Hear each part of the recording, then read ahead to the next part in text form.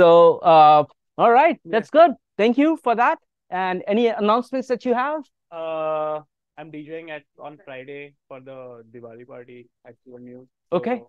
But I think it's sold out now. So if you can get tickets, please do come and say hi to me. Okay, that sounds great. It's sold out, but you have a few Swift-like tickets in the back that you sell on the secondary market. Yeah. Okay, cool. Okay, that sounds great. So let's get started. We have a bunch to cover. I'm going to start by going back to the OCC stuff that we rushed through in the last class, and there are a few things that I needed to go correct from that. First thing is, let's go back to this chart over here. I've updated the slides to correct one of the arrows in the figure. It didn't change in a big material way, but to be true to what was present over there. So let's see if we can understand why this works. Remember, there were three conditions. And when a transaction is in the validation phase, it checks against these three conditions. And the best way to think about this is that the ultimate check that needs to happen is between two pairs of transaction, Ti and Tj. And I is checking with all J's that are in the future, right? So it's just looking at it from that direction. If everyone does that, everything works out. So the first part of that, and some of that was a little confusing in the last class because I skirted on the issue of precisely when some of these transaction IDs get assigned. But the first part of that is that Ti and Tj are assigned these transaction numbers so that I precedes J in the equivalent serial schedule that we are trying to enforce with this protocol. So effectively, let's start from the bottom here, case 3, which is in some sense the most difficult case, but it's the arrow is from the end of the read phase of Ti, which is kind of when the transaction work all ended, right? The rest of it is can I commit and stuff like that. So Ti to Tj goes in that direction. This means that the read-write dependencies are all going from I to J, right? Just by that, because the write phase of Tj is going to come way later. So the objects only become visible in the global database to anyone else when the write phase happens. Remember, in OCC, all the changes are being made to the local copy of the objects, right? So this becomes trivial. We can't really, from just this schematic diagram, to say anything about the other two anomalies, the WR and the WW. And so for that, we are going to, in the validation phase, check that those two sets don't intersect. Okay, so if you understand this part, the rest of it follows. It sort of gets weaker in terms of the checks you have to do, because if you say the write phase follows the write phase, you can basically not have to check the WW because that is implicit by the definition of that condition. So what it means is that if transaction I is getting ready to commit, it'll say, what are all the J's that I need to worry about?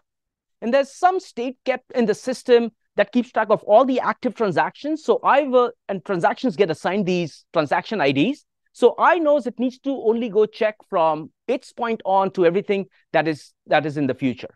And that future, every transaction at some point gets assigned a transaction ID. And that comes from, as we talked about, transaction IDs get assigned by the simplest way is there's a global counter. Everyone does an atomic increment to that and gets a transaction ID. So I knows everyone that it needs to go and be concerned about, and then it does that check. The other two checks are easier. So if you get case 3, the rest of it will just follow from that. Okay? All right. And thanks for pointing out that arrow bug from that paper.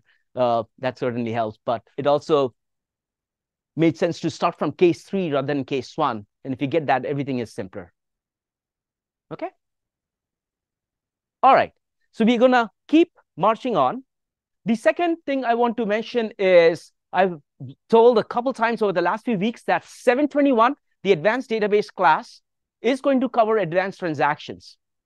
That is not true. 2 years ago, that's what 721 did. I know many of you are starting to figure out what to register for. But the earlier version of that this year in spring of 23 was all analytics. And the coming version is also going to be all analytics.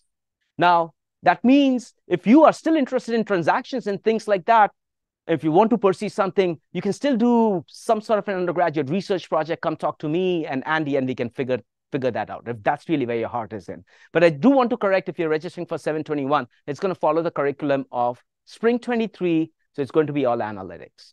Okay? Questions on that? I know that came up multiple times in questions even after class, especially after last class. All right.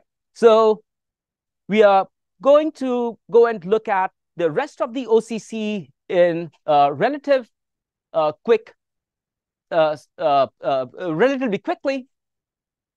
So far, we've looked at that read phase. We were in that validation phase, which is what that diagram is. A transaction has validated itself and now is ready to say, I've been given the green signal to write all my stuff to the global database. And it's only when you write your stuff, all of that was happening in the local copy, will it become visible to everyone else.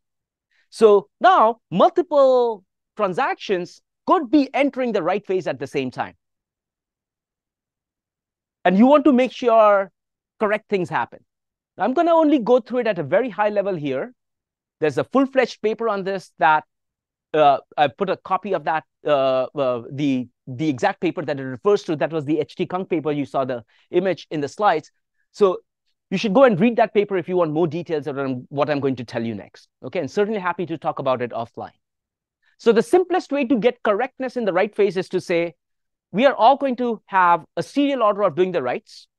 And any transaction that wants to get into the write phase is going to grab a latch in memory and say, I'm the one that's writing. Everyone else, please wait for me. It finishes all the writes, which may take a long time because the transaction may have updated 1 million objects, and now it has to write it out to disk. And once it is done, the other transactions can proceed.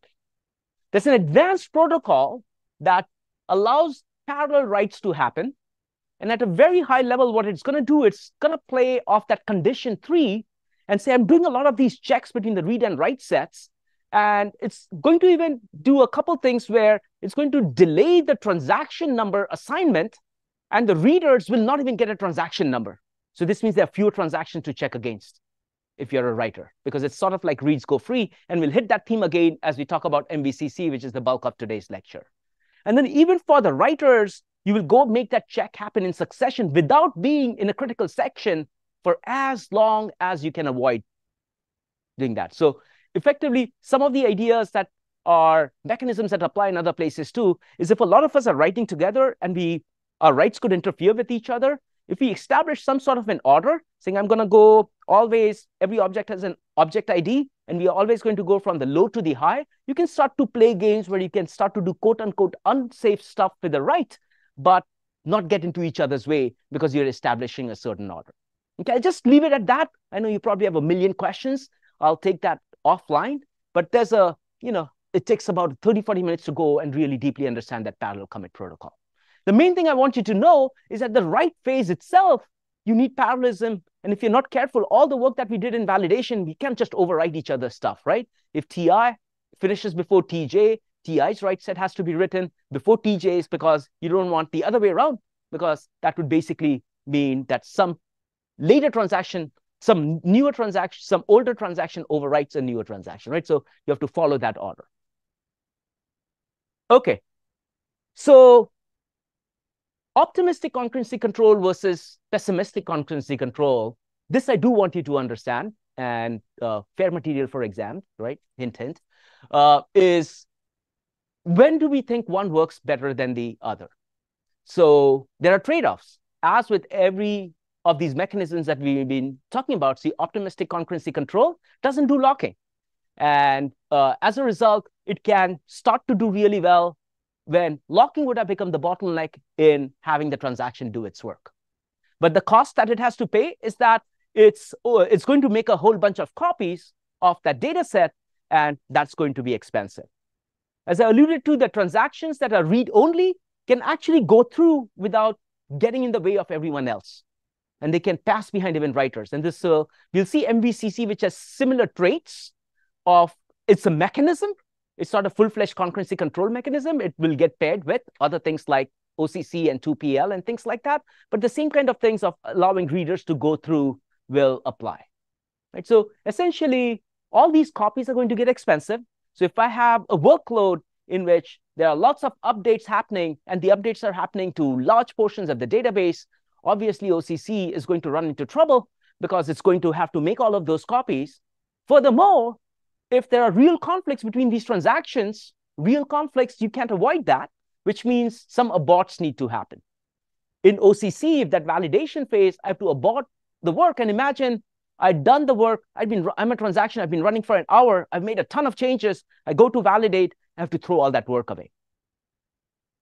In the two-phase locking, the pessimistic approach, all of that wasted work doesn't happen because the first time two transactions try to step on each other's toes, we'll stop them, right? We'll stop them.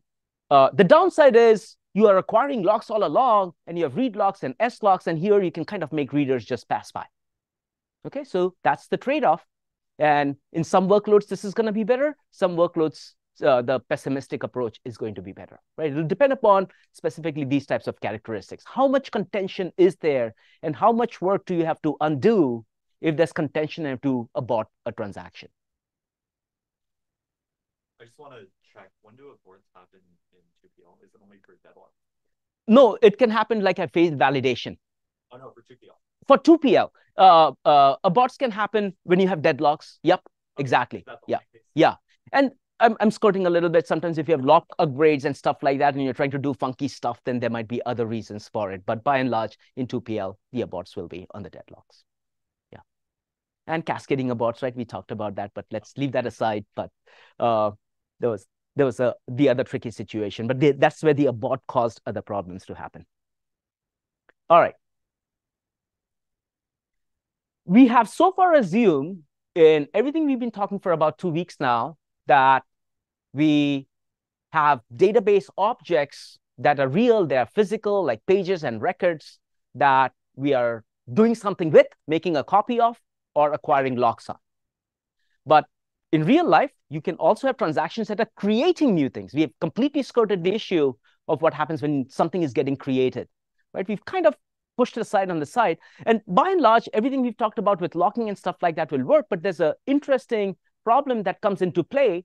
When you have creating, you have to worry about one more thing that we haven't worried about so far, right? We talked about the different anomalies that we have, unrepeatable reads and dirty reads and all that kind of stuff.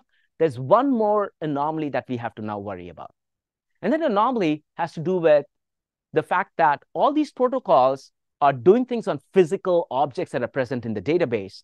And so if there's a transaction that's creating new stuff, you will never have seen it. I mean, you're trying to acquire a lock or making copies. So let me illustrate that with an example. So here are two transactions. Now, instead of having read-write calls, I've just put the SQL query in there, and you can kind of see what's happening there. The first SQL query is trying to find how many records are there in this people table with the status called lit. And it's going to repeat that after a little while. But in between, a new record got created. That new record should be in the answer, but the first query is not going to see it because when it ran, that record didn't exist. When this then runs again, this exists. Now, that could have grabbed a read level lock on all the pages or records, and this would follow two-phase locking protocol if the locking was done at that granularity of pages or records, and you would essentially get the wrong answer. Now, if the locking were all done at the database or the table level for this query, it would be fine. But then you're not going to have that granular locking, right? We are trying to get this granular locking to allow parallelism to happen. Okay? So this is called the phantom problem. And the reason why it's called the phantom problem is, here, for example, assume the first query returns 99. The second one will return 100. And that just feels like that is obviously not serializable. But repeatable read type of semantics is basically getting violated. So does that make sense? I'm sure it is not. Yeah. So what exactly counts as a transaction? And we've talked about this a few times before, but it's worth repeating. A transaction, you can in SQL actually put in an explicit begin call, write a bunch of SQL queries and end it with a commit or an abort. You could even put an explicit abort. So that's the other case, you might have an explicit abort. Or if you don't put in your SQL assignments, you never put a begin and a commit in the assignments that you did so far, in which case this database engine will implicitly put the begin at the start of the SQL query and put a commit at the end of it. Okay, unless you get aborted for all these reasons we talked about. So these are explicit transaction boundaries that get put into the system. Okay? Yep.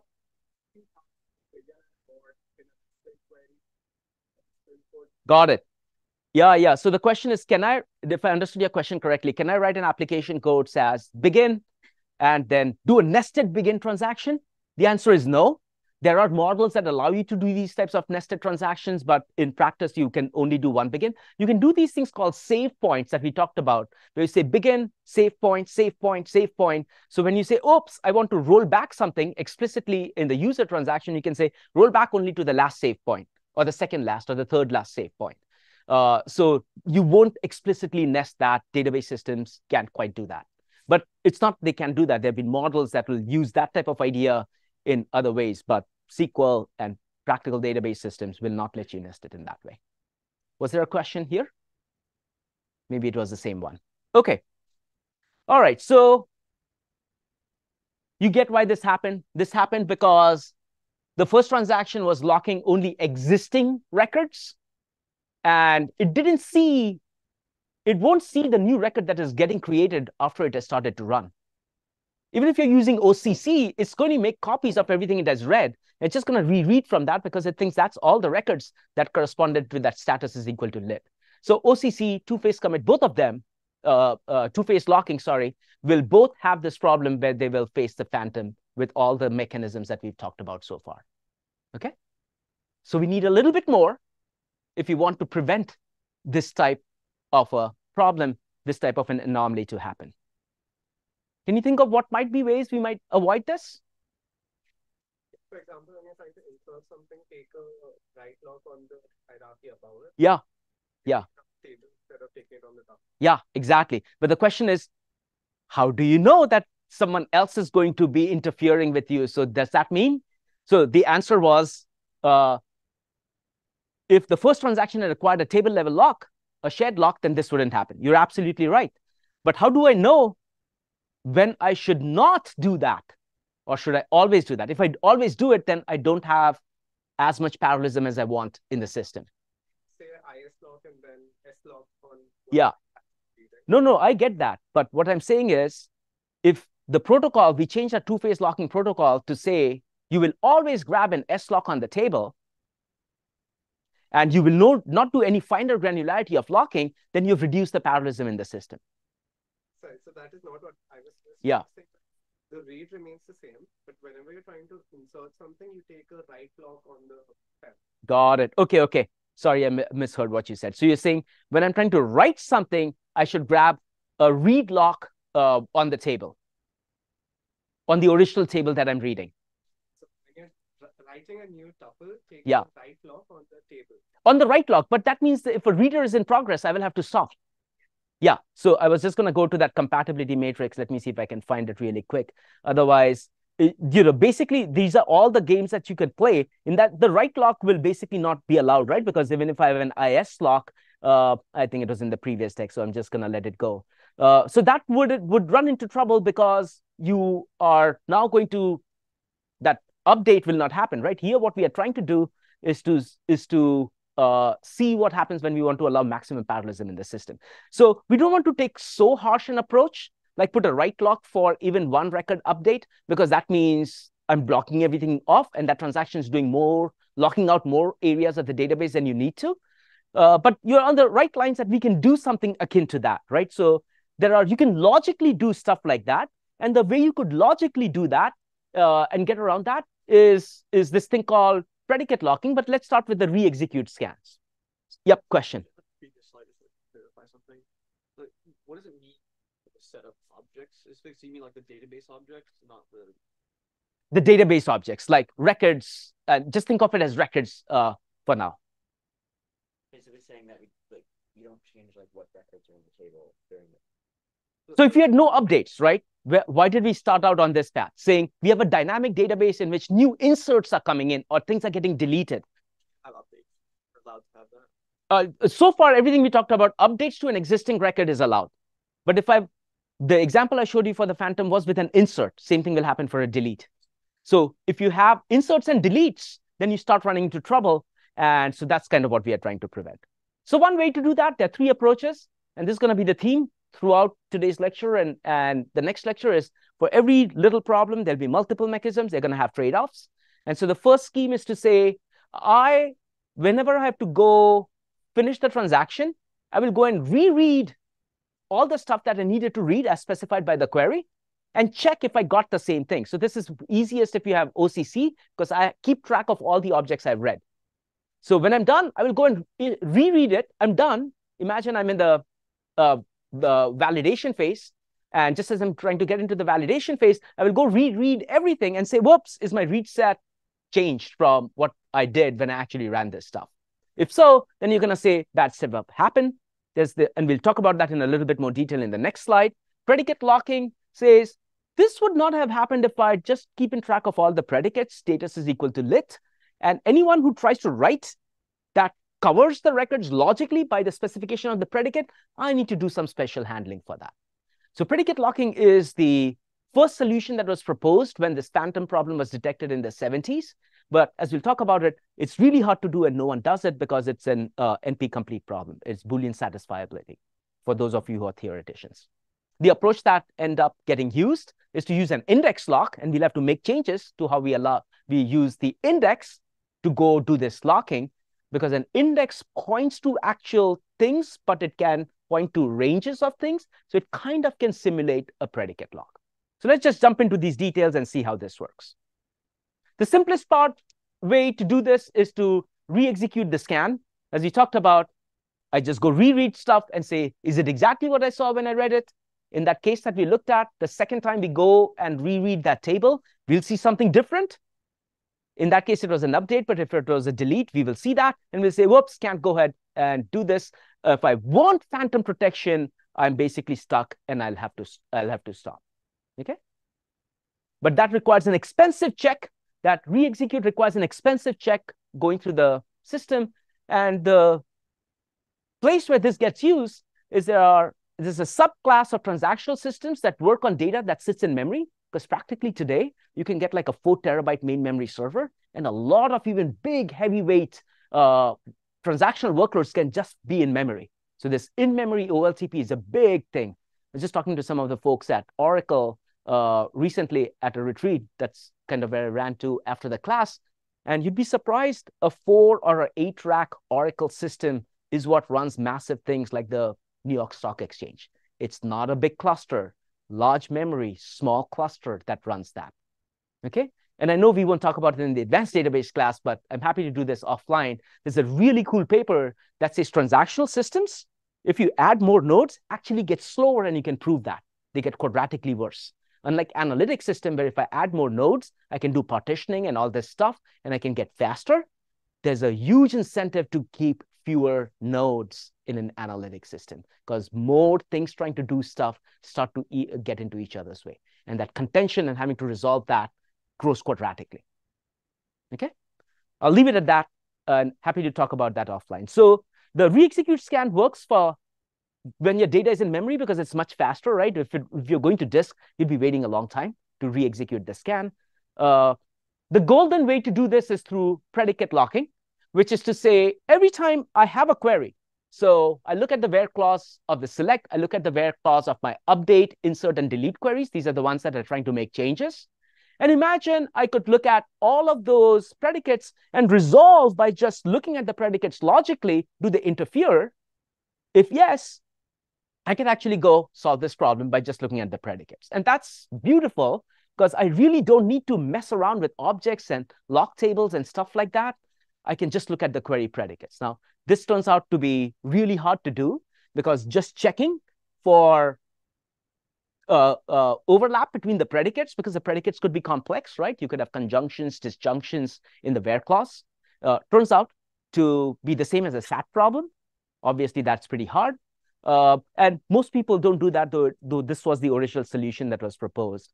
Hyper, which is a new system, not new anymore, but it's a really cool system that came out of Germany, has this notion of predicate lock. And one of my students who is just graduating had worked on using predicate locks in a limited setting for OLTP, recognizing that they have a certain structure. And because they have a certain structure, you can actually do predicate locking for an important class of OLTP workloads, but not completely in a general way. Right? The general way still requires solving this SAT problem. Was there a question? Yeah, yep. You'll do that separately. And so the question, there's the other part, and this will again go maybe an offline discussion. If you could do predicate locking correctly, you may not need the other types of locks. And we discussed that in that paper, but we could only get a limited class of OLTP working. It was a class that we didn't think could be made to work before. But in the general case, it is still super hard. That's why no one uses it. But happy to talk to you offline about that or point you to that paper. So intuitively, how is predicate locking going to work? You're going to have to create some sort of a structure to find out which predicates overlap. One very simple thing is to say, imagine I'm creating like a two-dimensional structure or some sort of a hierarchical structure. We'll just take a hierarchical structure here. The first query here says the predicate is simple. It's just status is equal to lit, right? I have no conjunction and disjunctions, but we know that that's what happens in real life, and a lot more complexity comes in. So just sticking to the simple example, I can say everything that I'm doing is this predicate. So it's effectively like defining that range for it. And then the second predicate that comes in is a subset of that. So that's what you're trying to determine, like what is a subset of each other, where that overlap is. And just doing it with one predicate sounds pretty easy, but imagine doing it with conjuncts and disjuncts in the general case. That's where all the hardness comes in. But in the simple case, you'd say, okay, I see status is the field, and on that, there are different predicates. Status is equal to lit is one of the predicates on status fields. And then within that, I'm a subset of that. So I can say, oh, the first query covers the sets of records that I am touching. So anytime there's overlap, it's unsafe, right? The red stuff is the dynamic database update, insert, or delete query, and you can start to make these checks. So you get this general idea that you can do this with predicate locking, but it is a very hard problem, right? So doing this predicate checks and stuff. Yep, question. How many locks do you have? So in this case, I'm just showing the predicates. Ignore the lock as being a lock. It's just the predicate. So it's not like you're grabbing a lock on the predicate per se. It is called predicate lock. You're simulating that by basically saying, I'm covering this range. So you can imagine this data structure not sitting in a lock table type of a structure, but sitting in the traditional lock table that we talked about, but in some sort of a predicate lock table in which it is keeping track of these data structures. So it's not a lock table entity in the traditional way that we've talked about so far. Great. Yep. Does this mean that like index locking is say a subset or a special case of predicate? Yeah. Just hold on to that question for a little bit. You could certainly view it in that way. And you can, and effectively the way it evolved is that people said, can we try to make predicate locking working? And realize, oh my gosh, yeah, we are not going to prove it, P is equal to NP or make the database system so slow that it can never come back. So index locking is a cheap way of doing predicate locking with a little bit of more complexity than this, but it becomes practical. That's the short answer, and you'll see that in a second. Other questions? Yep.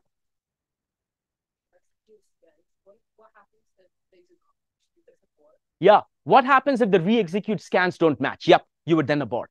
That's correct. Yep. Other questions?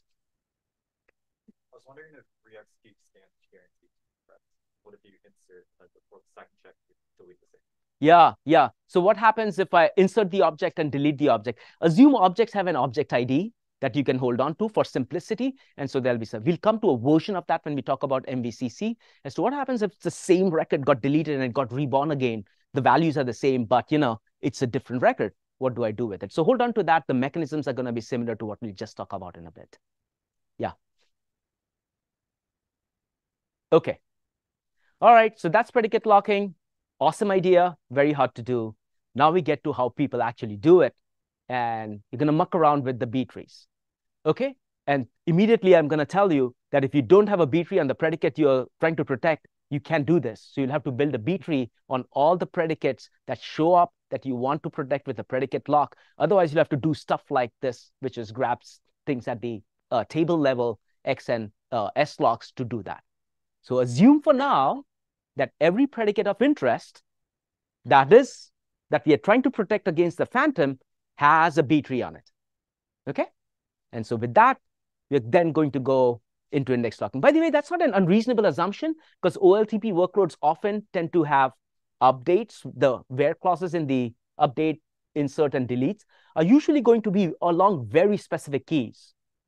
I'm updating the record, the home address of a customer ID. Your shopping cart application is going to have where customer ID is equal to 1 that you present. It's basically going to be that.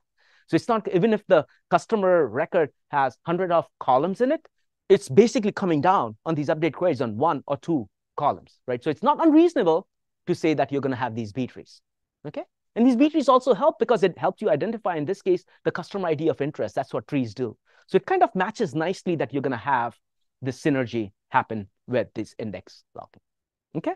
But you need the index to do everything we are going to talk about next. So remember now, it's been a while, more than a month, but hopefully you still remember the B trees, right? They have, at the leaf node, it looks like a sorted keys. And of course, with the keys, we are pointing out to the records, right? So not showing the pointers over here, but they represent ranges. And now we know how to do physical locking. Also, we know how to read physical things in OCC and stuff. We know how to make all of this work with physical stuff. The problem is this ghost record that showed up in the example. We don't know how to protect against that. So if you know how to do physical stuff, imagine a lock table. So far was saying I can lock a page, I can lock a record, I can lock a table. Can also say I can lock a key in a B tree, right? So we can easily make that extension in the lock table. It's a new type of thing that is lockable. Okay, so now what you can say is I can actually grab a lock on the key 14, which is in the index. That protects anyone else from touching key 14 while I'm working on it. I'll grab it as I'm scanning the index, doing my range predicate. And as I touch each of the keys, I'm going to put locks around. Someone else tries to do something in that key, it won't work. Immediately, you're going to say, this doesn't solve the problem, because the problem is not the key itself, but the stuff between the keys that didn't exist. So I've got 14 and 16, and someone's trying to insert 15. What I just told you won't work. So I have to also protect the gaps. And there's this really cool type of lock that's called a gap lock. Okay, so I can acquire a gap lock that says whatever is the gap after 14, that I'm protecting. Okay, and now we're going to do a little bit more, and we're going to do this thing called the key range lock. So we're going to take those two ingredients. We can lock keys, and we can lock the gap between keys, bring it home, and we'll do these key range locks. So imagine in the simple example we had where status is equal to lit, just the key lock would work, right? Because there wasn't a range. But now let's make the example a little bit more complicated and say the regular SQL query, the select query, was trying to do read all records between 14 and 16.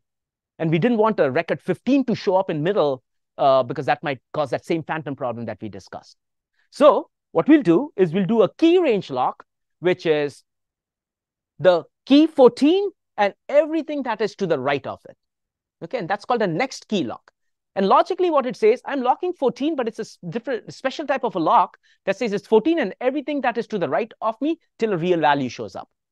And if I wanted to, if my predicate was, let's say, 12 to 16 or greater than 14, I will grab 14, 16, and everything after that, right? So I can, depends on whatever range I want. And effectively, it is saying it is inclusive of 14 and exclusive interval of 16. So anything between 14 and just shy of 16, right? That's the range. Does it make sense? That's an interval lock. We are basically just creating an interval. Yep. Why not just get the lock on 14? Because it won't. So the question is, why not grab the lock on 14? If someone's trying to insert a new key 15, how have I protected myself? They will never see the 14 lock. They'll just go ahead and make the change. If my query was exactly equal to 14, then I would be fine with what you propose. Like status is equal to lit, and I was protecting the lit value in the status column, I would be fine. But if I'm doing a range, I will need to protect this gap. Okay, so when do we get the next one? When do we get the prior? Yeah. So that's coming up next. Great. So there are two ways to do it. One way is to say I have a next. There's a completely symmetric way to say I might have a prior lock. Now, you will implement only one of these mechanisms, not both, otherwise you'll end up with deadlock. Remember, we just talked about everyone swim in one direction. So it'll depend upon how am I going to access my B tree. A B tree typically comes down from the lowest key when you're doing a range, and then you typically go scan the leaf from low to high. You could do a completely different way, go high to low, but most people go low to high. Whatever is that access path you have for your B tree is what you're going to do. So if you're going to low to high, you'll say my system implements the next key mechanism, right? So it's got to match the way in which you're doing this to be natural. You could make it work the other way around too, but it's just more natural to do it in one. But you will not do both. You will not say some transactions will do prior key and some will do the next key, then you can start to run into trouble. But okay, so in my DBMS, let's say I implement the prior key. Yeah. It stops me from putting something in between 14 and 16. Yeah. If you no. If you wanted to protect 14 and 16 with the prior key, you'd have come down on 16 and did the prior to 16 to 14. Regardless, so it's really simple. It's not that confusing. You either do the prior key or the next key locking. Okay, and depending on that, you're going to set what my interval is. You're going to say, in this case, it is everything greater than 12, just greater than 12, up to and including 14, right? That's my interval. And in the other case, it would be the other way. So whichever gap you want to protect, now you can protect as long as everyone's protecting the gap in the same direction. Okay, I think I might know what my confusion is. So yeah. Is it that you would implement both next key and prior key? No. I just said that. You will only implement one of them in your implementation. If you do both, you'll run into trouble with deadlocks. So you pick which one you want to implement, only implement that, and then use the same way in which you protect ranges. So you shouldn't say one range, one query that wants to protect 12 to 16 is going to go left to right. The other one goes right to left. Don't do that. Just go all in one direction. If I wanted to stop first inserted something in between 14 and 16, I implemented prior key locking. How would I do that? No. You can only implement one of the two locking modes. No, if I have prior key locking and I wanted to stop something between 14 and 16. Yeah. We just talked about that. You would do 16 and prior key. You'd do 16. If you wanted to also include 14, so let's take the three cases that are possible. I want everything, my predicate is greater than 14 and include 16. So 15 and 16 is kind of, if this is integer key, is what I want to protect, right? Then I can basically do 16 and the gap that I want to protect in between. And now you might say, okay, what if I don't have, so your question might be, can I have a next key locking like we are seeing on the screen over here, and it only protects the gap and 16? Does it kind of look like a prior key? Yeah, it does, but you don't want to do that. So in this case, you might say, I'm actually going to lock a little bit more because that's all I have. So I will do 14, 15, and 16, even though 14 is not my true conflict, but that's the granularity at which I can do that. So I think that's where you're getting hung up. It's like, okay, I may be locking a little bit more than I need on the edge cases, and that's true. Okay, so to kind of do the same thing as this example with prior key, you lock 16 as well. Yes. So yeah, exactly. No matter what you pick, it's very simple. You just pick one of those and implement that. That edge case that you're thinking about is very legitimate. You will be locking something for a little while, but no more than one value, right? So you're okay with that. You can only implement either next key or prior key, yep, or the gap lock, or the key value lock. The question is, would you implement? Should you do only one of next key and prior key? Yes. Can you do gap locks and the other locks too? The answer is yes, but generally your implementation could get very complicated, so you'd probably just do one of them, right? There is a reason, and as I said, that doesn't mean systems don't do that. For B trees are so important, they will do all of this stuff and make it work. So yeah, you could even do a pure gap lock. You could just say, I'm just going to do 14 and gap. I can just do the regular value locks and gap locks, because what we are talking about here is a composition of that. As long as you go in one direction, you can make all of that work. How do you manage the locks for this? Because it seems like each time you insert together to create new locks or like. Yeah, so all of these will have some representation in the lock manager, right? So these are locks, so they will be requested from the lock manager because it has to check that. And so then the question is, what do I put into that lock manager? And it'll basically say something like, here's key 14, it will basically talk about that interval, saying it is, 14 to 16 that I'm trying to protect. And the lock manager can have different ways of representing that. Yeah. And there are details for that. Again, we can talk offline about what makes sense, but that's not super complicated. But there are some interesting issues there too. Okay, great. I was hoping to finish MVCC today, so that will keep us here till 6 p.m. No, I'm just kidding. We'll figure out how to adjust the material for the rest of the class. Great. So the other part that we have to worry about is, can we use the fun stuff that we had with granularities of locking with IX mode and the intention modes too? Like I'm scanning a B tree, I'm reading it, and then only some of things that I read I may want to update. Should I grab the X lock first? As we said, that will not allow enough parallelism. Everything we talked about in hierarchical two-phase locking actually beautifully applies over here, because all hierarchical two-phase locking needs is some sort of a containment hierarchy, right? As you're coming down, you can say, here is stuff, here's a bunch of things I need to read, need to operate on, and that's organized into smaller sets of stuff, and I've got a beautiful containment hierarchy. You kind of have that here. So imagine I have a query that is just reading stuff from 10, including 10, up to 15, and not including 16. It can grab an IX lock on that. That's the predicate. And if some of it, after looking at the record, right, it may have got 14, chased it down, looked at something and said, yeah, now I need to go update this 14 key to something else. It can only grab that X lock on that. And some other transaction that was getting an IX lock and that same range, but was updating a different key like 12 is allowed and compatible and can go forward at the same time. So you can do all of this locks that we talked about in with the gap locks and the prior and next key locks. You could have the lock mode also follow all the lock modes that we talked about, right? The lock modes are orthogonal to what we are locking, and what we are locking, that resource, if it's got a hierarchy, you can apply all of those principles inside a B tree too. Okay, so it's beautiful that that whole theory holds up here too. Okay, and you allow more parallelism in the system as a result. We talked about this. If you don't have an index, then you'll have to do something else, like lock every page in which stuff of interest exists and kind of use that, or lock at the table level, which will be the other way to do it. But the trade-off over there is you will not have as much parallelism that you'll allow. You'll have more transactions that are blocking each other than you would with some of these more advanced schemes. All right, so so far, we've talked about everything, assuming we wanted this conflict serializable, view serializable schedule. And then we said, if you just thought about the way we do that, you're missing phantoms, so we are going to add that phantom protection. But in practice, it turns out that many times you need even weaker forms of protections.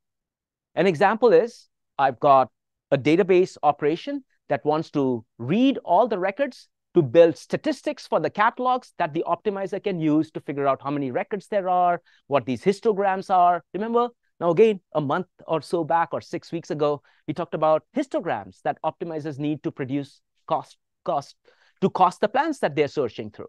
Where do they come from? So imagine building a histogram. I've got a petabyte table. I have to scan that petabyte table. It's going to take a very long time. Even if you've got a massive cluster, it may take days or hours. And so what do? Do you grab a S lock on that? You will block everything else out. So what you'll do is you'll say this transaction is okay if it sees like dirty reads and stuff like that. I'm just building an approximation structure. It can run in a very low transaction mode. Right? So that's a good example of how you might have these weaker forms of isolation.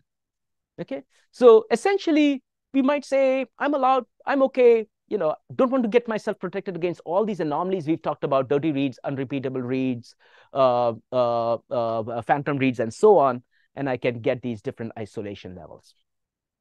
SQL has a standard where it defines these isolation levels with specific terms. And it turns out that these terms are confusing. I have a bonus slide that talks about, if you really want to get into the details, the experts in the world who understand this wrote a paper saying how SQL's definition is all wrong. So we'll kind of cheat a little bit, stay with the definition. I really want you to understand that SQL has definitions, and you can actually start a transaction when you install a database system. Many database systems will have default isolation levels, and we'll see a slide in that. And you can even at a transaction level in most systems big different levels. Everything we've talked about is kind of serializable with what we've built up so far. Perfect world, everything is serializable, phantoms are protected against. So that's called serializable schedule. Okay, that red stuff is actually a keyword in SQL. The other one is repeatable read, everything we talked about till phantoms. So it's like, yeah, you'll get repeatable reads, all this other stuff, but phantoms you won't protect yourself against. And many database systems, that's the default level. Okay, and you're kind of giving up and saying, I want more parallelism. I know kind of what I'm getting into. I'm okay with that. Okay, read committed is where phantoms and unrepeatable reads may happen. So kind of the histogram query very likely runs at that, right? So it's like, fine, I don't care about phantoms. That's just a small change to the database. If I've read a record, someone updates it or removes it, I don't get a repeatable read on that table scan. I'm okay with it. I'm just building a histogram. Okay, and then read committed is all of them can happen, and you're on your own basically at that point. And some of this, Andy pulled up this. I'm just using this example from Andy's slides, which was many years ago, like 2012 or something. There was this thing called Silk Roads that used to do all kinds of shady things. But the technology wasn't shady. The use of the technology for selling stuff was shady. But I think the intent for setting it up was shady. But it all got shut down. And then there was one big thing that started to bring all of this down is because behind every data platform or any application of any serious wealth is going to be a database system. So they had a database system in which it was super easy to hack. And someone figured that out. And they effectively said, I can do Bitcoin transactions. So imagine I've got 1 Bitcoin in my account, and I'm going to withdraw that 1 Bitcoin. But I'm going to have like 100 transactions do it at exactly the same time. If you were run at one of the lower isolation level and didn't pay attention, all of them will go through, like the debit card account, the transaction that we started at the beginning when we started talking about asset, right? You and your significant other are trying to withdraw at the same time. If you are not running with the right isolation level, your database system is going to let it go. And that all started the huge collapse, right? So something like billions of dollars worth of Bitcoins, one guy could remove by just firing up the same query and just making it all go at the same time. It's not that hard. You could say begin transaction, fire my query, begin transaction, fire my query. So it's not like you have to time it too much either, right? You could put explicit begin and time it. So you can do all kinds of crazy stuff. All right. So in terms of these 4 isolation levels that are the ones in SQL, I'm not going to go into the details of all of this. I'll let you look at the slides. It should be pretty manageable, but this tells you precisely what is protected against. Like serializable will guarantee that no dirty reads happen, no unrepeatable reads happen, no phantoms happen. And as you can start to see, read uncommitted is like all of those may happen. So you better know what you're doing. Okay. There's also a way to map these into locking protocols. Again, I'm going to go through that at a very high level. Serializable basically says lock, obtain all the locks first, plus the index locks, and use strong strict 2PL. So all the stuff we talked about, if you really wanted that stuff, you're going to do all of that. Repeatable read says all of this stuff till like the last 30 minutes of what we've talked about, right? You'll do strong strict, but don't have these index locks. Read committed is weird. To get read committed, if you're using two-phase locking, you'll do everything as above, except for the S locks, where after you read something, you won't hold on to the S lock, you will release it. So you're not doing strict two-phase locking in that sense, right? You're not holding the locks till the end, but that means that's how you get, I release the locks and I get this unrepeatable read behavior, okay? Phantom went away because we weren't doing this index stuff. And so I'll let you by yourself go through this and figure this out, but it'll map very nicely if you've understood everything so far. It'll be trivial to understand these slides. And read uncommitted says the only thing I'll protect against is, writers on records interfering with each other, but there are no S locks. I can read dirty stuff happening at any point in time. So is read uncommitted just no locks at all? No, there's still write locks. Yeah. Why do you? Oh, because data races. Because of data races and stuff like that. Exactly. And I'll point you to a paper where you can look at it in gory details and understand that. So it's not there are no locks in read committed, you'll still do the write locks. Okay. As I said, you can explicitly set these isolation levels in SQL. SQL supports that. Those are the red stuff that we saw in the previous slide are the terms. And some of them will differ in terms of when do you need to set it. In some systems, it's like you have to declare your isolation level if you don't want to use the default one at the begin. In others, it can be done at the end. I think MySQL is at the end, Postgres is at the begin. And you'll see, you'll have to be careful about which system you're using because it's not uniformly implemented in that way. Not all database systems support all the isolation levels. So Andy loves to collect details like this, which is awesome. And so this is basically, he's collected a number of different database systems and what's the default level, which is that middle column, and what's the highest level they support. And as you can see, most of the popular databases that you've probably played around with or used don't start with serializable. Okay, they start one level lower. And so, if you really want serializable, you're going to have to do it in the transactions and put that call in there. And some of them don't even support full serializable. Oracle gets pretty close to that, but not quite. It does something called snapshot isolation, which basically says every transaction you can imagine, I'm going to give you a full copy of the database. I'm going to simulate that, right? Imagine I check out the whole copy of database whenever I get my transaction gets to run. I get my transaction ID, and then I make changes to it, and then I put it back in a safe way. But that's called snapshot isolation, and we'll talk about that in a little bit. It does not do full serializable, so it won't have all the other stuff we talked about, like phantom protection and things. Interestingly, many of the newer systems, including CockroachDB and Google Spanner is even stricter, they all start with a higher isolation mode. Because we know that you give application programmers rope to hang themselves, they will hang themselves. Okay? So it's like, yes, it comes at a cost for parallelism, but can we make the protocols better? And the prime example where someone goes even further than that, like what we've talked about in this class, is strict serializable. So far, remember, we've skirted this issue of, say, let's imagine I issue 2 transactions at the same time, T1 and T2.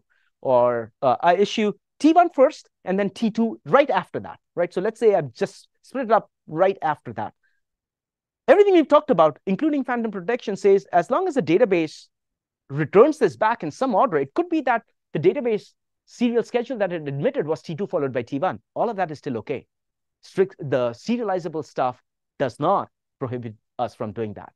The Google guys wanted an even stronger guarantee for their ad system, and it's a globally distributed system, Spanner.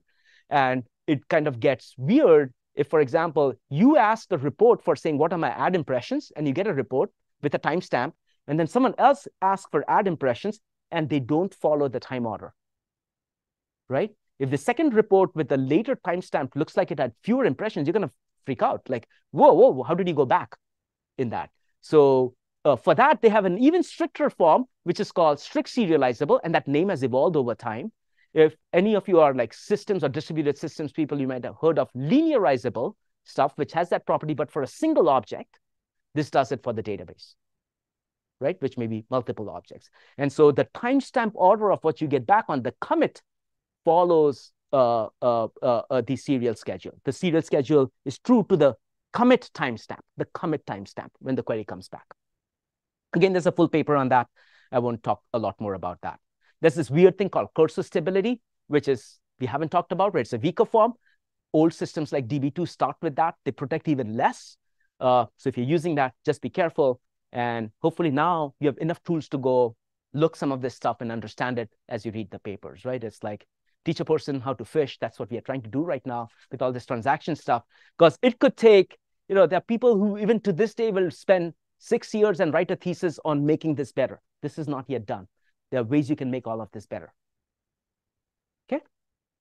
All right? Because you have all kinds of crazy things like CXL, RDMA, memory storage hierarchy, and processors are changing. So it's like, we'll keep revisiting this. So if you understand transactions or query optimization, you'll have a job for life. This is a very simple diagram. Again, I'm just going to toss it up over there, where the highest form of isolation level is at the top. As you go down, it becomes weaker. And you can say repeatable reads and snapshot isolation don't have an arrow. They're not quite comparable. Certain things that will allow versus not. We can see snapshot isolation is lower than even serializable. Okay. And again, I'm going to just leave it at that. And there are 2 more slides on this before we move on. Andy did a survey asking a bunch of database admins as to what is the default isolation level in the database system. And as you can see, serializable, not very popular.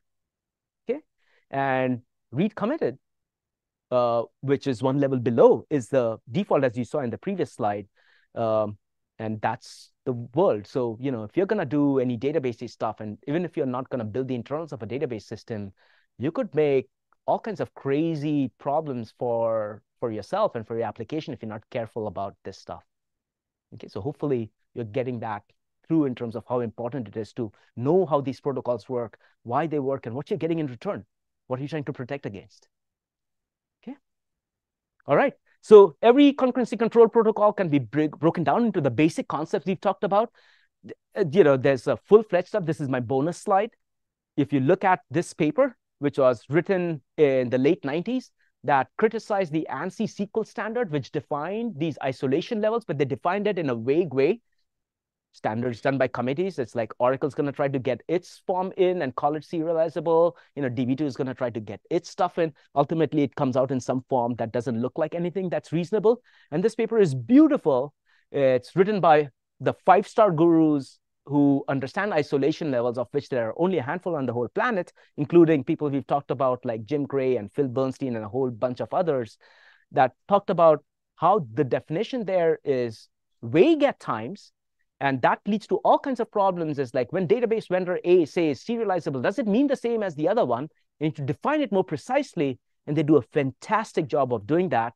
End up with even more complicated graphs than what I just showed you over there, with all kinds of very precise stuff saying on this arc to that arc, this is exactly what gets violated. It's a beautiful paper. If you ever want to get deeper into all this isolation level stuff, that's a must-read paper. It's a bonus paper. We are obviously not going to ask you questions on that in the exam, but think of it as an apology from my side for telling you many times that 721 will cover that. But this paper will definitely cover that. So happy to talk to you offline about what you find in this paper if you go read it. Okay. All right. Next class is already here, and this class is nearly over, but let's get started. Great. I think we might make up some time in the next 2 lectures, and Andy, I will talk about and figure out how we're going to do the rest of it. Okay. Some really fun stuff now is multi-version concurrency control. We've talked about two-phase locking. We've talked about time order protocol, which we said is just theoretical, just getting you used to timestamps. We'll start to use that today. Then we talked about optimistic concurrency control, which was, very different, right? I'm checking out objects very much like GitHub style, and I'm checking that back in, making some validation protocol that checks for conflicts. Unlike GitHub, where you have to fix the conflicts by yourself, database guys are nice. They try to fix it for you with the validation protocol. And then you basically start to get into this next thing called multi-version concurrency control protocol. And the best way to think about it is that it's a protocol that's going to have, at a high level, 2 components to it. When I change things, how do I manage that change? So far, what we've said is there are 2 ways to do it. One is I'm going to go and update in place in the two-phase locking stuff that was implicit, and I'm going to grab a lock, a write lock, so that no one else can touch it while I go make changes there. Right? In OCC, it was like, I'm going to make copies. I'm going to do everything here. Ultimately, I'm going to write it when I go to that write phase. Right? And in OCC, we were making copies in our own local space, right? And we all the transactions have their own workspace. So now we're going to start to play around with some of those ideas and then see how we can bring all of that together and figure out how we do that in the global database. So all this workspace checking out, checking in stuff is too much.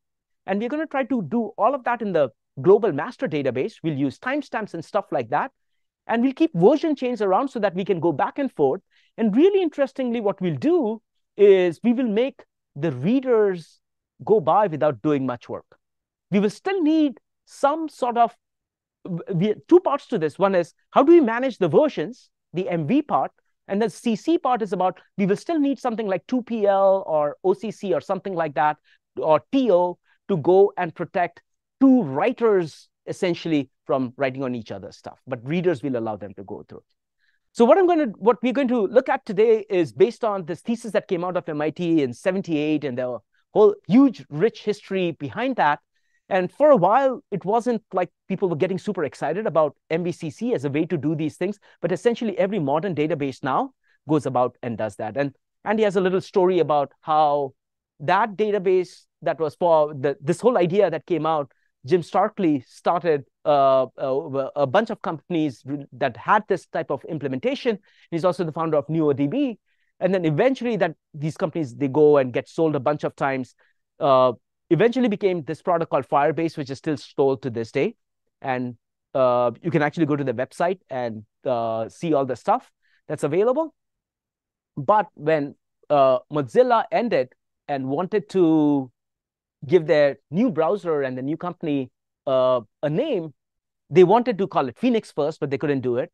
Then they wanted to call it Firebird, but because this database is called Firebird, they ended up calling it Firefox. So database guys influenced Firefox's name in, copyright infringement or trademark infringement. So, yeah. Little tidbit. Okay. So what are the main ideas behind multi-version concurrency control? We will set things up so that the writers do not block readers. Effectively, we'll create new versions. And as a result, what we'll do is readers do not block writers and readers can slide by. Okay. We will use this notion, and you'll see that with an example in the next slide. We will use this notion of a snapshot, which is kind of what we were getting when we were doing this checking out, checking in business with the OCC kind of protocols.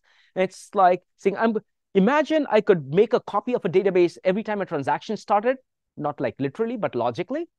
And effectively, I get a snapshot and I can work on it, which means others are not interfering with what I saw at the beginning. It's as if everything I did in the database was at the beginning. And then, of course, when I go to make writes, I have to go follow all these validation style protocols to figure out what the next snapshot needs to look like. But that's the whole idea behind the snapshot idea. And there's a specific name for that called snapshot isolation. If you looked at that little tidbit I had in the last bonus slide, that snapshot isolation wasn't well defined, and that paper actually defined that as an isolation level with very specific properties. So if I have that notion when I'm making versions, I can also do things like time travel, which we'll see in a second. So let's just jump into MVCC as a method. So we'll just look at a simple example where I've got two transactions. And now I've got this database. In the database, I'm actually going to keep track of the value. That value, think of it as a record for now. And in a little bit, I'll tell you when that value is not a record and it becomes a column value. And I'm going to have a begin and end timestamp associated with it. We kind of saw this already previously in the time order protocols and other stuff, right? It's just going to say, when did someone do something to me? And when did someone end? And as you saw previously in some of the protocols, we had read and write timestamps. Here, it's just begin and end, which largely says, I am valid from the begin time till the end time. Okay? All right.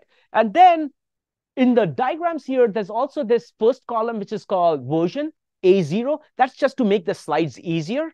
Think of it as essentially saying, I'm record A, and I'm the 0th version of it. That just allows us to refer to the examples in a far easier way. And if you look at the slide, I have a bonus slide from one of Andy's paper that says, here's a sample example of what an actual record would look like when you're doing stuff like this.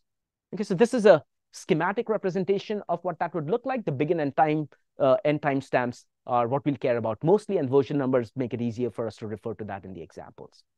And again, these timestamps are not, could be any one of these things that we talked about when transactions were doing this. It could be a logical timestamp, right? A counter that we are grabbing, and often it's some mix of that plus an implicit transaction number.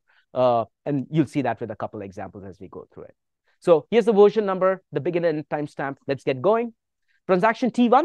Let's assume we are assigning transactions their transaction numbers up front. Let's just keep life simple, right? So now the transaction number is going to be a proxy for the timestamp.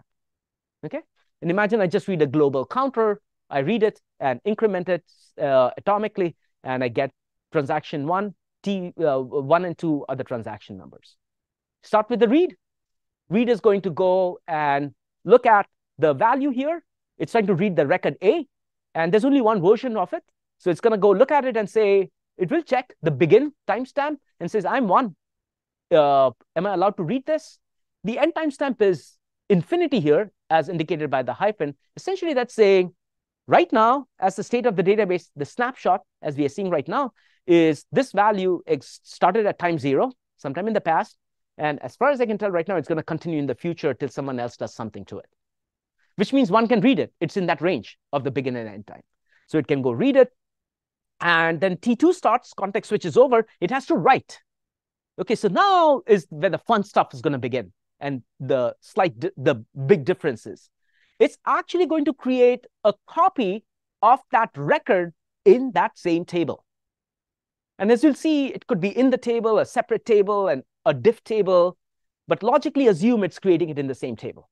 There are 3 different ways to do it, but they all amount to behaving this way logically. Okay?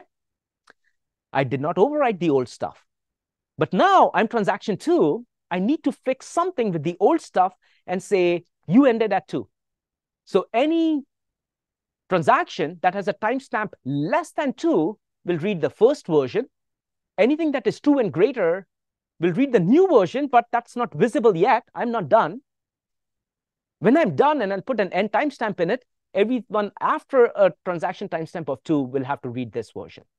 So the version is just evolving, and it's like GitHub history on a specific file, right? Saying what was valid for what time, and it's very precise, right? You take any point in time, point to a version chain, you'll get only one version that you're allowed to read. Okay? Now we are maintaining that in this table, not in a separate workspace. And along with this, we'll need a little bit of additional machinery, which is a transaction table that keeps track of what's happening to that transaction. For example, if I come in and start to read the A1 value, the A1 version of the record A, I need to know, is 2 still alive, or is it committed, or it's aborted, because the transaction could be in an aborting phase, in which case it's like it's invalid. If it's committed, then I can go and refer to that. So in addition to that number, which is that transaction number, a proxy for time, in this case, I will also need a transaction table in which I'll keep track of what's happening to that transaction. Transactions start out by being active, and then as they make progress, they could go into a commit phase, or they could be in an abort phase. And that commit and abort may take some time. If it's aborting, it has to clean stuff up, so it won't immediately get out of the system. It'll update its status as abort, or even if it's committing, it'll commit, but it still may have some stuff to do. It'll set itself as commit. So think of it as just saying, as a new transaction trying to access these version chains, I'll see these ranges begin and end, which will tell me, am I allowed to see it? But I also need to know if the stuff that has made changes to it, if it's in that range, like that number 2, is that transaction committed or not? And I don't want to stick that in the table there, because that's happening per record, right? So that's why you stick it outside. So now our records have already gotten a little fatter, right? Every record has a begin and end timestamp, and a little bit more, as you'll see in that bonus slide. I don't want to have that transaction table all be there. By the way, I still want the transaction status to be only one place. So that when the transaction changes its status, I just go and change the transaction table and make that change. That transaction table is basically sitting in memory. Okay? All right. And we won't need the transaction table in great detail, but just want you to know that you need that additional piece of information to go figure things out. All right. The next operation here is the read of A. And so this transaction can go ahead and read that. But now notice what it's going to do. It's not going to read the new version, which is not yet visible. That transaction T2 hasn't committed. It's going to read its old version, because now, remember previously when that read happened for that same transaction T1, the state was 0 to infinity. So it had to just go pick that. Now it will actually encounter that version chain and say, oh, I have to pick A0 because 1 is between 0 and 2. Okay? What if T1 gets assigned 2 and T2 gets assigned 1? Yeah, so the question is, what happens if T1 gets assigned 2 and T2 gets assigned 1? T2 would have a grab below all of this is locking is happening. The T2 will have locked the version that has been stamped as 2, and that would stop. Now, there are variants of this where you can delay assigning 1 and 2 still as late as possible. And again, like, ignore it if you don't get it. And in some cases, with the specific implementation of these protocols, like MVCC is not one protocol, it's a mechanism. You can do all kinds of fun stuff with it. You could even allow the readers to go by without being registered in the system. So ignore that. But if it were 2 followed by 1, your specific question, then the 1, which now becomes 2, will not be able to go forward till the outcome of the other transaction is figured out. Okay. All right. So this case, T1 reads the version that it saw before, right? So it's getting repeatable read. The whole illustration is that because you're carving up from the life cycle of a record, as time evolves, it has very specific points when it changes its state. So you always know at a given time and point, my transaction number, which version I should read. There's no ambiguity about which version I should read. Again, if that version is not visible, like in this case, I have to wait. There is, in this case, a write lock that will happen on that. So the version mechanism is just a mechanism. You still have to have a concurrency control protocol to prevent the write path. Here's a slightly different example, a little bit more complicated, where you have now T1's doing a little bit more. It's reading as before. So T1 starts. When it starts, it gets an entry in the transaction status table, becomes active, puts a read in there, doesn't have to make any changes to the database yet. But when it writes, it has to do exactly what happened before that T2 was doing. So this is like a close approximation to the question that you just asked. And then it goes and creates that value 1, fixes the chain, right? The chain is fixed by fixing the end timestamp on the old version. Now you can imagine logically a single linked list is formed for this record A. And now T2 begins. T2 begins, it became active so that it got an entry in the transaction table, transaction status table. And then it reads version A0 in this case. And that is allowed because T1 hasn't committed yet, but you'll see what happens next. It now goes to the write phase, and that will not be allowed because it has to go create a new entry in the version chain, and you can't quite do that just yet because someone is creating that additional list. So essentially what will happen is that the write path is going to catch it or the objects as it happens, and you'll basically go and stop it at that point. Okay. Question? What signals to the transaction 2 that it needs to solve? Yeah. There's a lock on A2, like a physical lock. You can imagine that's the simplest mechanism. And when T2 wants to write, it says, does someone have a write lock on it? So you still need to protect the chain that is getting updated with locks. So MVCC is just maintaining versions. You'll still need a 2-phase locking type of protocol, for example, to go protect that. But what it gives you is that it's going to allow the readers. So now, for example, if someone were like this stuff over here, right? This stuff over here, where I was just reading stuff, the write came in, I could still go through.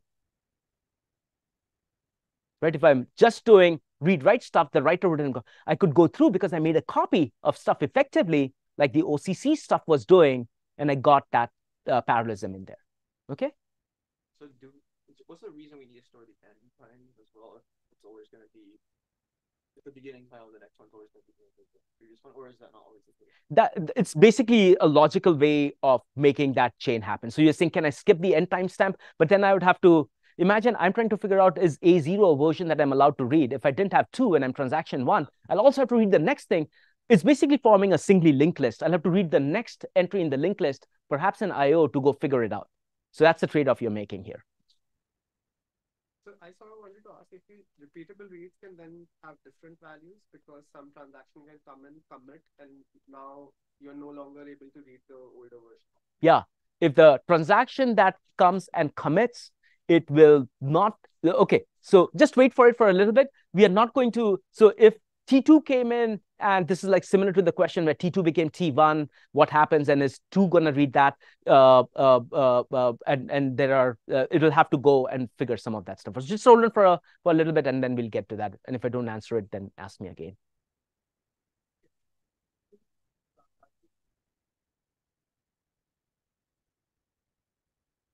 Yeah. As I said, we'll ignore the transaction status table. I'm just putting up there for completeness when you do the full protocol. And I can point you to a couple of papers where it actually is important to have that because you need to understand what's happening to that transaction table. And there's more technical stuff that happens. Sometimes the N timestamp is a dual representation. Think of it as a union type between being a timestamp and being a transaction ID, like the higher order bit will decide that. And that allows you to say, I'm not a real timestamp yet. I don't have a timestamp yet, but I am identified right now by my transaction number. So there are all these little tricks that you can play with that, and those happen when you do actual implementations. Yep. Yeah, the write will get blocked, and read-write will depend upon how you're trying to implement that, what the concurrency control protocol allows and doesn't allow. Just think of it as a mechanism that allows you to do other things and gives you this nice property of saying, I get versions that are maintained inside the table, and I will still have my locking protocol. So here's what I'm going to do. I'm going to go all the way up to the very end, and we'll come back to it.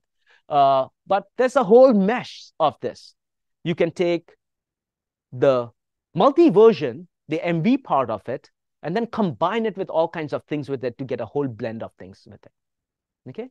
So again, as I said, this will go well beyond everything we can cover in the 4 minutes that I have to cover 50 slides, but we won't do that. I just want you to understand what the version mechanism means, the chain mechanisms means, what it means to access it, and data structures associated with that. And then we can talk offline about these different sets of protocols. And there's also a bonus slide that I have that talks about bonus means won't be material for the exam, but answer all the questions that you're asking. And I'm happy to take questions offline. What is in this data structure? What does a record structure look like? This is one of Andy's paper. It's a beautiful paper. I'd recommend reading that.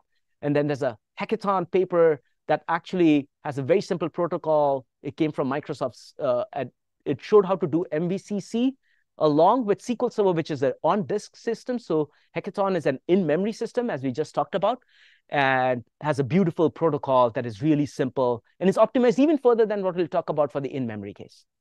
And I had a chance to work with some of the guys at Hackathon. I don't think I contributed to any of that stuff besides the experimental session, but I learned a ton from them. So all the questions you're asking make sense. All I want us to go and cover today is to think about that multi-version part and all the data structures and other things that we'll have to go worry about to make that happen. Okay? There are different combinations of making all of this stuff happen, and they'll give you different ways of combining all of this stuff and all the isolation level mess and stuff like that. Okay? All right. So going back to versions, the MV part of it, we are going to address one more issue, which is the snapshot isolation stuff. I already alluded to as we looked at that picture about different isolation level. Saw snapshot isolation level was one level lower than the serializable level. So what was it missing? It is missing something called the write skew. Okay, so this is one more anomaly that you need to know besides the ones that we've talked about, repeatable reads and dirty reads and phantoms and stuff like that. So write skew is the following. And this is also beautifully explained in that paper that I flashed as the bonus stuff in the previous lecture's material. So imagine I've got a database, and this is an example that Jim Gray used to use and cite to explain people in like 30 seconds what write skew is. I will probably take 3 minutes because he was way smarter. But here's the example. Imagine I've got a database of marbles, and there are 2 black marbles and 2 white marbles. We'll finish this slide and stop, right? So I promise I won't have you here till 6 o'clock. And transaction 1 wants to change all the white marbles to black, and the other transaction wants to do the other. If I just did snapshot isolation, I will make a copy. I will make a copy at the same time, perhaps. And then the first transaction will change its copy to flip things over to be all black, the white marbles to black and the black marbles to white. And what will end up happening when you put those things back, the conflict is only the first transaction only changed the bottom 2, and the first transaction only changed the top 2 marbles. And so the diff that will merge is going to basically be that state, right? And that's obviously wrong because it's not serializable. Because if transaction 1 had happened before transaction 2, you would end up with all white marbles, or the vice versa would be all black marbles. So write skew can happen, and snapshot isolation basically, if you just take it in this literal way, is going to end up with this right skew. And where we'll pick up is get deeper into this multi-version concurrency protocol in the next class, and we'll go and start working with it.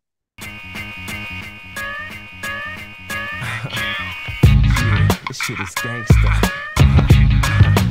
Gangsta. Bad boys are gangsta. You ain't nothing but gangsta. Yo, now listen, I'm the poppy with the motherfucking hookup. 28 a gram, depending on if it's cook up. You ain't hit 'em all yet? Still got you shook up? I smack you with the bottom of the clip and tell you look up. Show me where the safe's at before I blow your face back. I got a block on taps, the feds can't trace that. Style is like tamper-proof, you can't lace that. The Dominican, or you could call me Dominican. Black skelly, black leather, black suede Timberlands. My all black 38ers send you to the pearly gates. You get Kasama trying to skate, and that's your first mistake. I ain't lying for that cake, your fam will see you wake. My grams is heavyweight, and ran through every state. When they ask me how I'm living, I tell them I'm living great.